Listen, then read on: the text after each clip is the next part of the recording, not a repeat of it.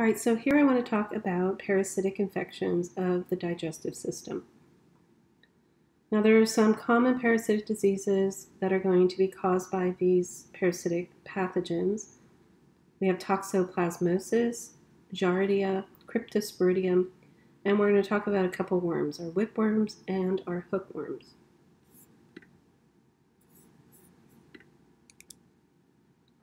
All right, so toxoplasmosis, Toxoplasma gondii,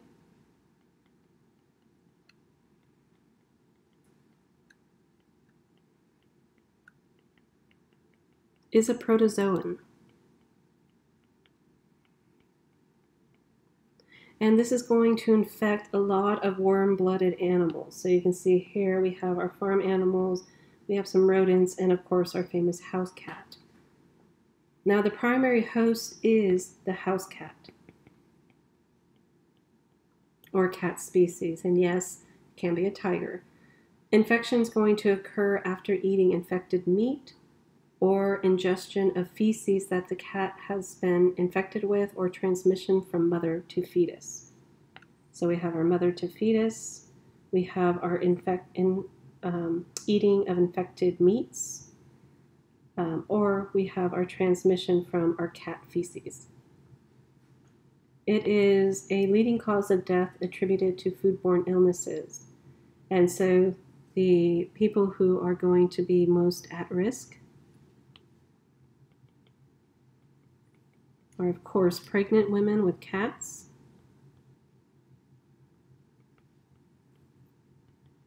this guy can cross the placenta, and also our meat handlers, butchers.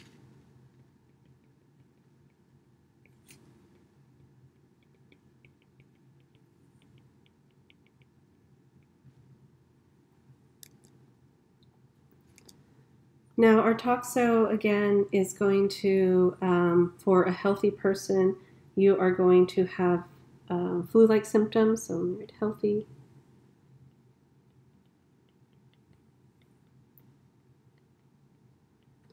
Your immune system is going to control, never, well, I shouldn't say never, that we don't know. It does not clear. So you have more like a lifelong infection.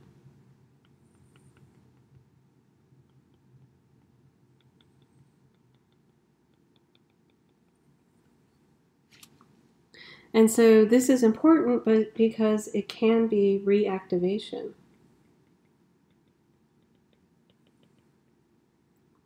And you can have some sort of event, such as immune compromise. You get cancer, you're on immunotherapies, your radiation therapies, etc. Now, symptoms from mother to child is very important. So let me move a few things around here. This guy's our primary host. It's our cat.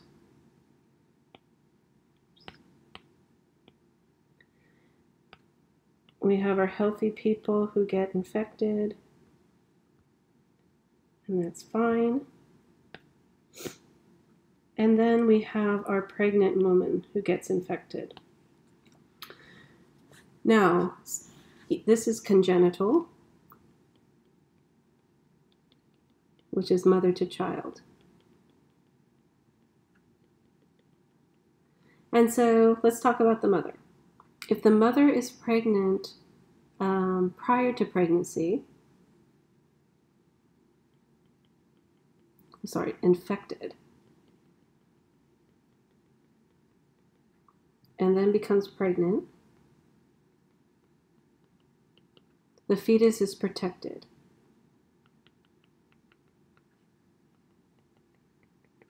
And it's protected by the mom's immune system.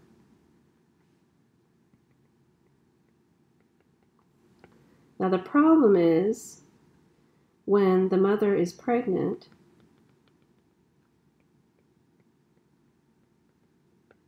and then gets infected, the mother has no immune response, and so this can lead to a miscarriage,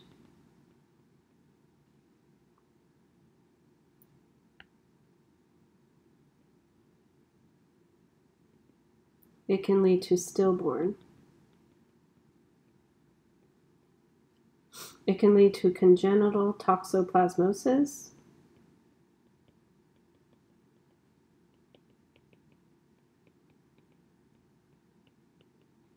And this is going to be an enlarged head. It's going to have potentially vision loss, mental disabilities,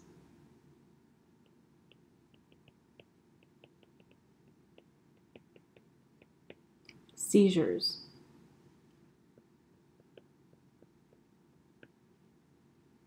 And of course, you can have ocular disease that gets reactivated and cause more damage.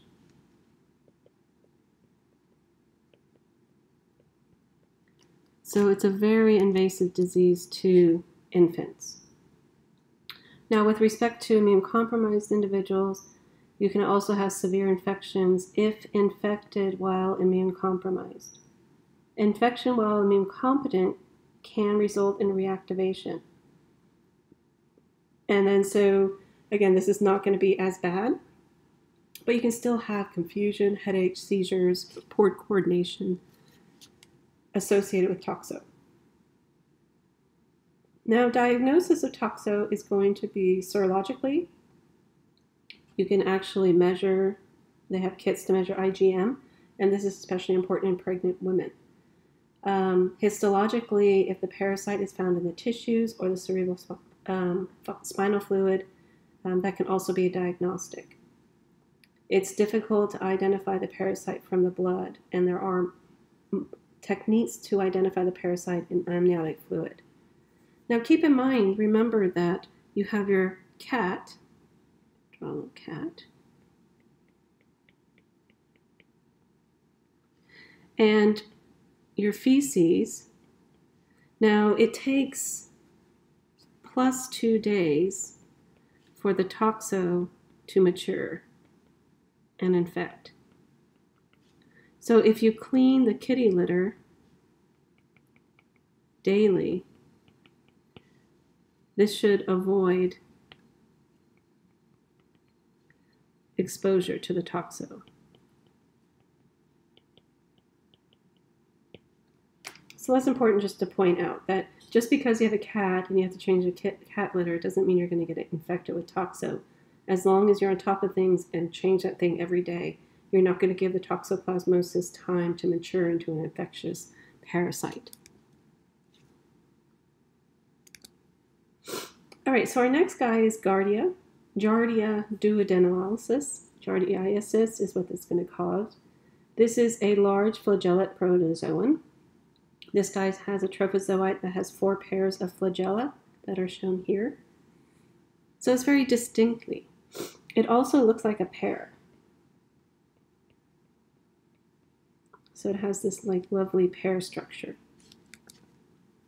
Now, Giardia is going to reside in the small intestine, and it's going to absorb your nutrients from that small intestine. Now, it has a big sucker, so it can attach to your epithelial cells. It also likes to roll around. It's called tumbling. It's going to roll around your gut. In the colon, it's going to form a cyst. And this is important because this is where the flagella retract. And the cyst can survive, is the infectious form, and it can be excreted in the feces, so the transmission is fecal-oral. And it can survive in the cold water for months as well as resist chlorine. Now here is showing a trophozoite, and this is what the cyst becomes. So you have a cyst, and then it develops into a trophozoite, and it's called 2 trophozoites. You can draw a line down the hemisphere here.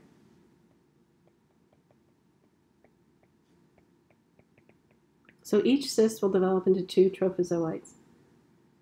Now this guy is going to be found in fish. So you can get infected by fish, amphibians, reptiles, birds, and mammals.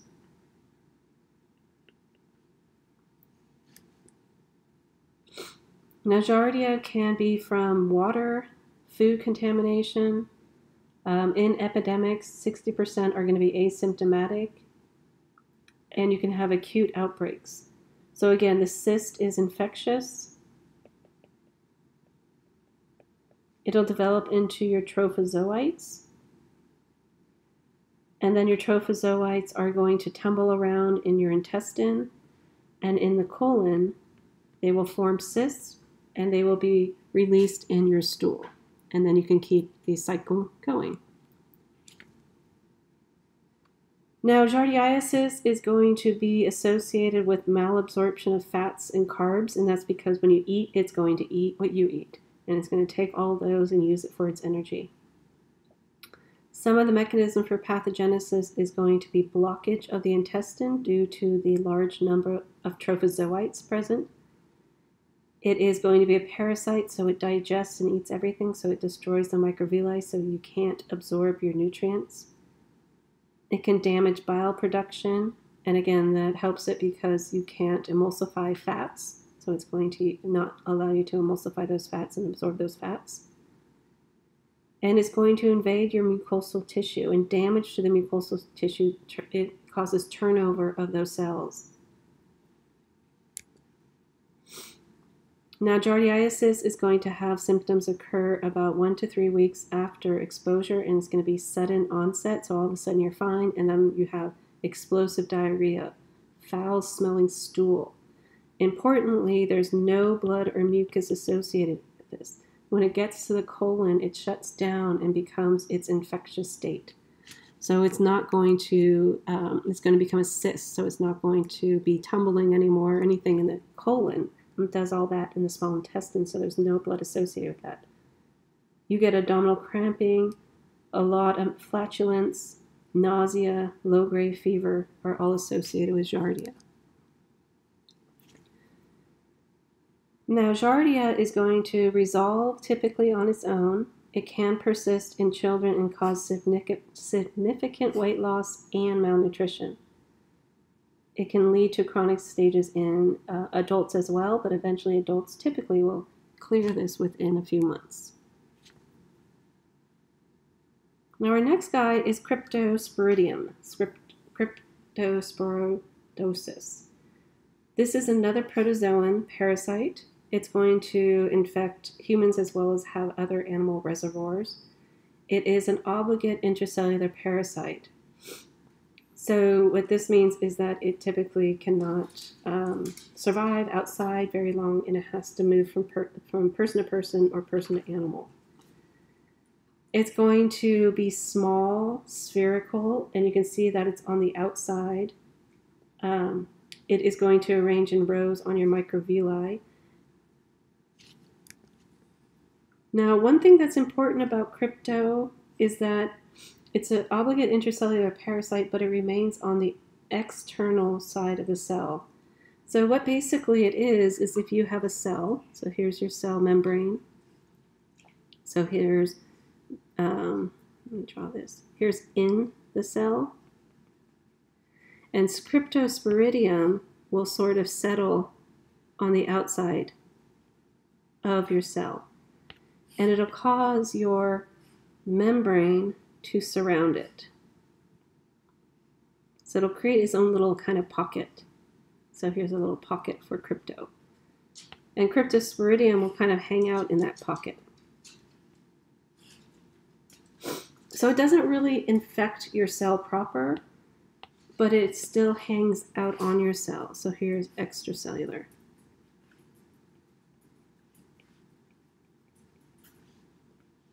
And so you'll have all of these Cryptosporidiums surrounded by your cell membrane. And so that is why it's referred to as intracellular, but it's still in sort of its own little pocket. Now it is going to generate oocytes, and these will be excreted in the stool. And the oocytes are going to be infectious.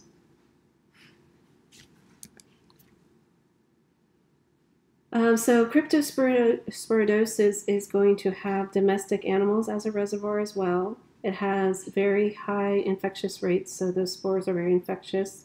It's going to infect children, family, travelers, medical workers, etc. Infections by humans are mostly human to human, fecal oral, and you can get in contamination of water sources and food sources.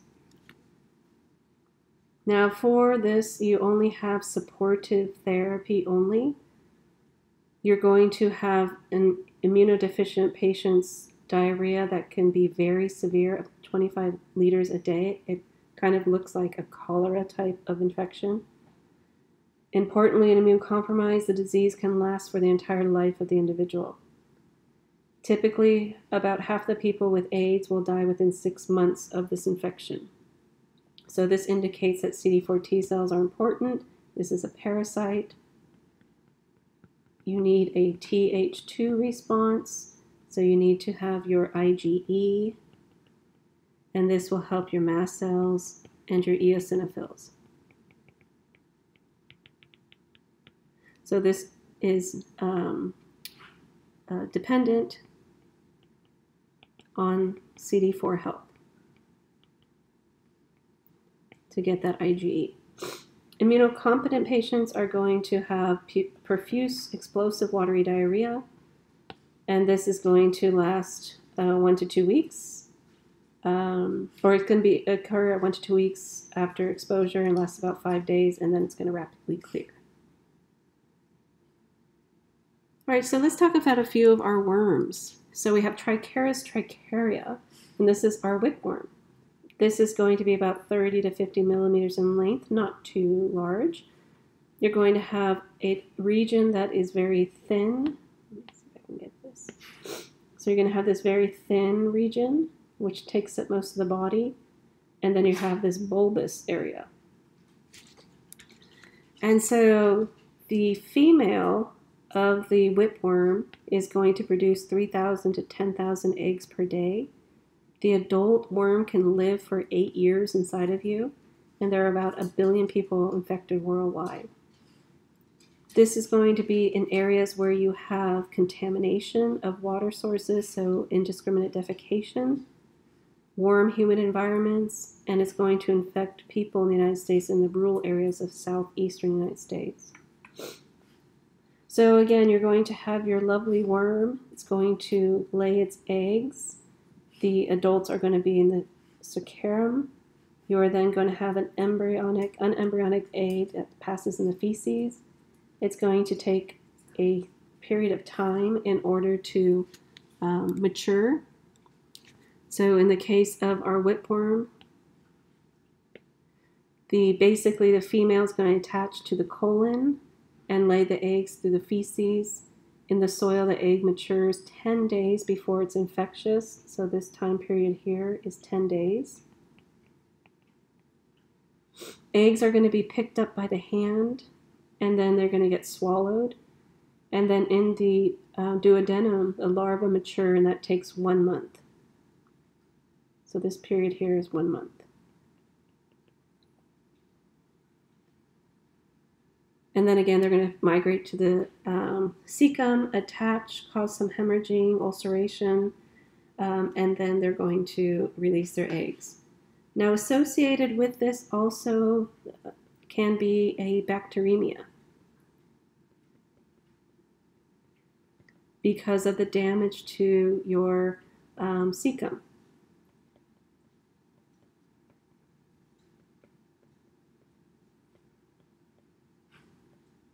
And so you can get your normal flora bacteria have access to your body. Okay, so let me see where I can put this. We have most infections are going to be asymptomatic with no treatment necessary. You're going to have moderate worm loads, but those with heavy worm loads, some children as high as 800 worms.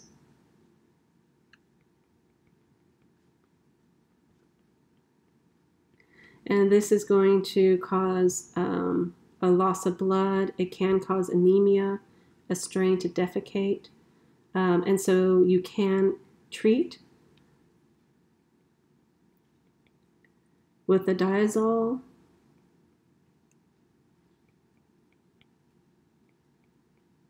And this will help about 90% of the worms get eliminated. And so again, remember that a female can produce 10,000 eggs a day. And so if you have 800 worms inside of you as a child, that would be very, that's a lot of worms producing a lot of eggs. And then finally, we'll talk just really briefly about hookworms. So hookworms, again, have a life cycle that is going to be partially outside of our bodies as well. We have Necatar americanus and Ankylostoma duodenal are the two types of hookworms. They're pretty small, 10 millimeters long. They have a hook-like appearance that gives them their term, hookworm. So you have this little hook. They have a worldwide distribution, and the eggs are going to be deposited into soil. So here you have your eggs in the feces, and this is going to form into a rhabditiform larva, and then you're going to get the falciform larva, and this guy is going to burrow into the foot of a person. And remember, they're going to burrow into the foot. They will migrate to the lungs, and you will cough plus swallow them. And then they will land in your intestines. And that's where they will mature into the male and female adults, and they will release more eggs. Now, majority of hookworm infections are asymptomatic. You can have some symptoms. You have a swelling, a rash, and swelling where the worm entered the skin on the foot, most likely. You can have pulmonary problems if you have a lot of worms that are going through the lungs and trying to get to the abdominal pain, abnormal peristalsis, for example. Other symptoms could be anemia, blood loss. You can also, in children, develop heart failure and some retardation, mental, physical development, especially if you have anemia. So anemia must be treated.